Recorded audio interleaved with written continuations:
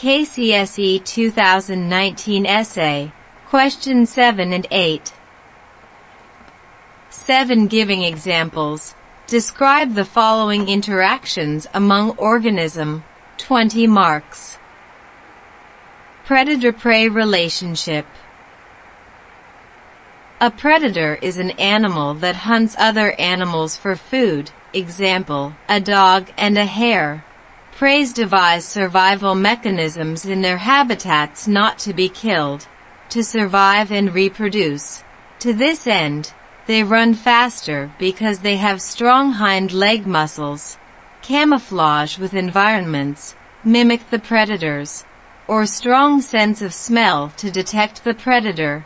Some emit chemicals that turn away from the predators, while others, like porcupines, use spines to fight off predators. On the other hand, predators also devise means to be able to survive in such an ecosystem. For instance, running faster and camouflaging with the environment. Predators have sharp eyesight. Some produce poison to kill their prey, while others have sharp, strong, and long claws. Symbiosis is a long-term association between two organisms of different species where the two mutually benefit from each other. For example, the bacteria in the rumen or colon of herbivores, which help the herbivores digest cellulose. As they are sheltered by the herbivores, the bacteria found in the human digestive system are also sheltered by humans as they ensure microbial balance. The nitrogen-fixing bacteria on the root nodules of leguminous plants benefit from the shelter offered by the plants, as they facilitate conversion of free atmospheric nitrogen into forms that can be readily absorbed by the plants. Parasitism is a kind of association where one organism, the parasite, benefits while the other, the host, loses, also called antagonistic/antipathetic symbiosis. For example, a tick sucking blood from a cow, making the cow to be anemic and malnourished. Parasites can be external or internal. Endoparasites, for instance, liver fluke, suck blood and nutrients from the host and can cause death or bodily harm on the internal organs of the host, including blocking blood vessels. 8. Explain the effects of increased physical activity on the following organ systems. 20 marks. A. Heart. Increased physical activity results in increased heartbeat.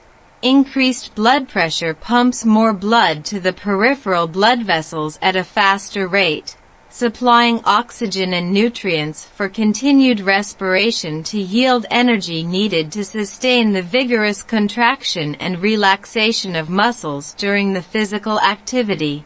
Carbon, 4.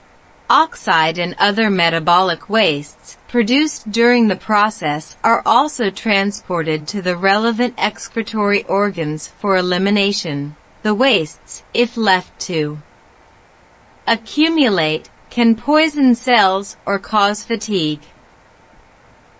B. Lungs.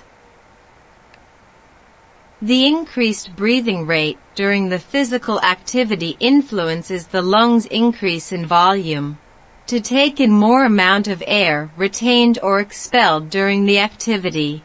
The lungs expand to take in more air and deflate to expel more carbon. 4. Oxide. More oxygen is taken in during exercise to sustain the process of muscle respiration to produce the required energy for the constant muscle contraction and relaxation. C.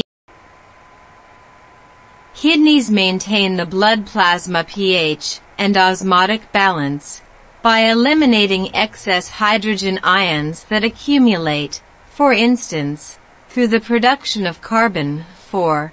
Oxide during exercise, To maintain the osmotic balance, the kidneys conserve sodium ions and reabsorb water in the kidney tubules, leading to reduction in the volume of urine produced during exercises. The kidneys tend to filter out more urea, releasing more in the urine. D. Skin.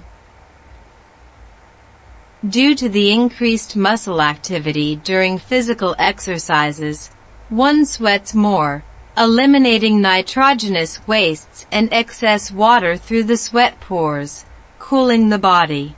After water in the sweat evaporates, the increased internal body temperature also leads to the dilation of superficial blood vessels, leading to loss of excess heat by radiation or convection. The hair on the skin surface also lie flat to allow for loss of heat by radiation or convection. Kcse 2018 essay, questions 7 and 8. 7a. Describe the mode of reproduction in a named fungus. 5 marks. Rhizopus reproduce asexually by sporulation. Spores develop from a single cell forming sporangium, which bursts on maturity, releasing spores, which are dispersed by air currents, to form new generation if it lands on a suitable medium. Yeast reproduce asexually by budding. Parent cell forms a bud. This is followed by division of the nucleus into two. One of the nuclei moves into the bud, which grows and develops into a new cell. 7b. Describe the role of hormones in the human menstrual cycle. 15 marks.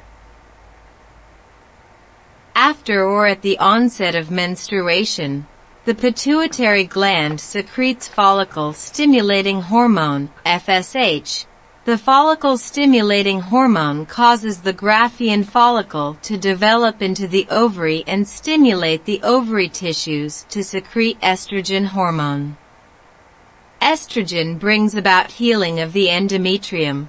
Its concentration increases to a level which stimulates the anterior pituitary gland to secrete luteinizing hormone, LH, and stops further secretion of follicle-stimulating hormone. The luteinizing hormone stimulates the maturation of the Graafian follicle. Luteinizing hormone also stimulates the Graafian follicle to release an ovum into the fallopian tube, which causes ovulation. Luteinizing hormone also stimulates the remains of the Graafian follicle to form a corpus luteum in the ovary. The corpus luteum is stimulated by the luteinizing hormone to produce progesterone. Progesterone then stimulates the thickening of the endometrium, in readiness for implantation.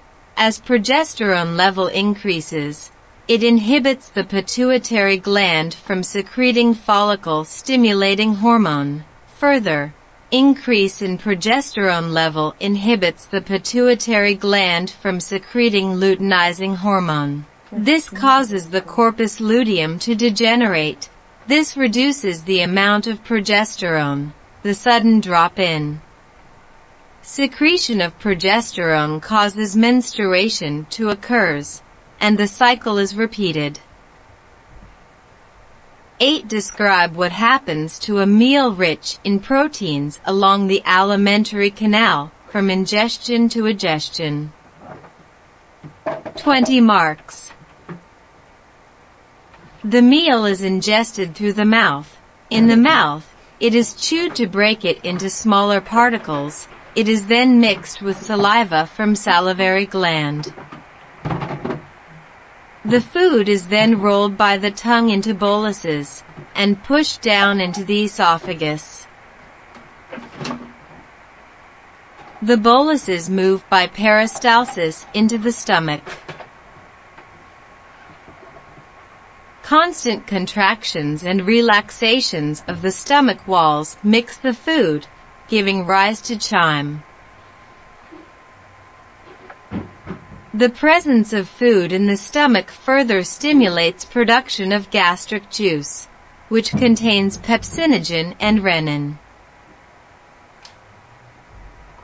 Pepsinogen is activated to pepsin by hydrochloric acid, contained in the gastric juice.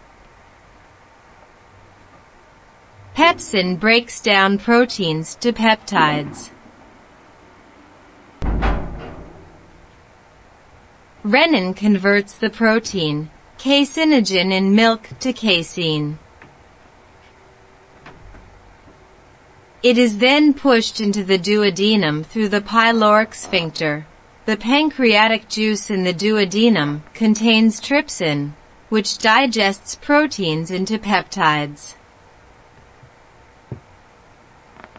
In the ileum, intestinal juice is secreted. It contains peptidase enzymes, which breaks down polypeptides into amino acids. It also contains polypeptidase enzyme which breaks down peptides to amino acids, completing the process of digestion of the proteins. The amino acids are absorbed into the bloodstream through the epithelia of the villi, and the capillary walls into the bloodstream by active transport. The undigested proteins pass through to the colon where water is absorbed, leaving a semi-solid waste material being passed on to the rectum, then out through the anus.